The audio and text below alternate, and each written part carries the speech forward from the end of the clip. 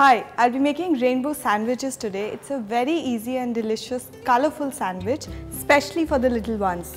To start with, I'll take butter, about 5 tablespoons, and to this add 2 tablespoons of mayonnaise,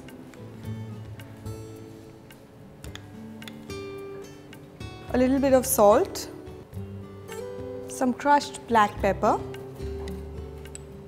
about half a teaspoon of mustard. Just mix it up. The taste of butter and mayonnaise is amazing, very creamy and delicious, and especially the mustard will add to the taste by making it a little tangy. There, everything is mixed up nicely. Now we just divide this mixture into two.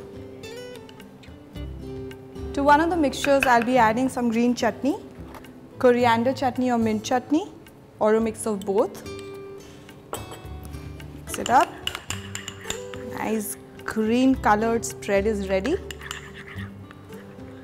There. This will add to one of the layers of the rainbow. To the second one, I'll be adding some tomatoes. The tomatoes have been de-seeded. Yeah, this will be the red layer of the sandwich. Mix this up as well. If you want, you can even add cucumber to the green layer, since it's the same color and it will give a nice flavor to the sandwich.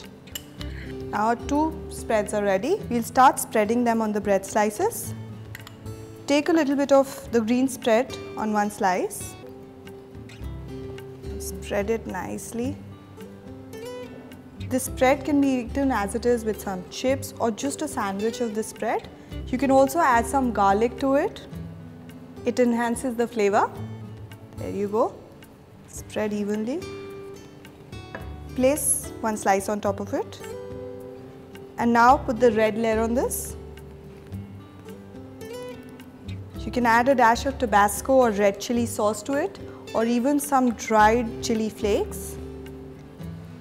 Just spread it evenly. There you go. The final layer.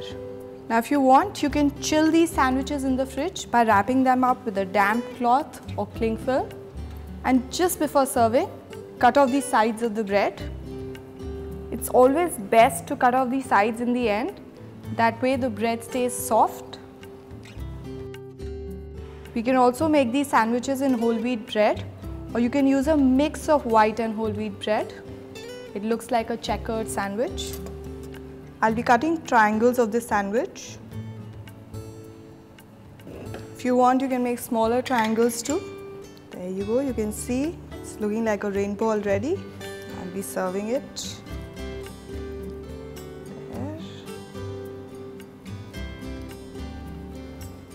There. You can garnish it or serve it with some shredded cabbage or coleslaw salad.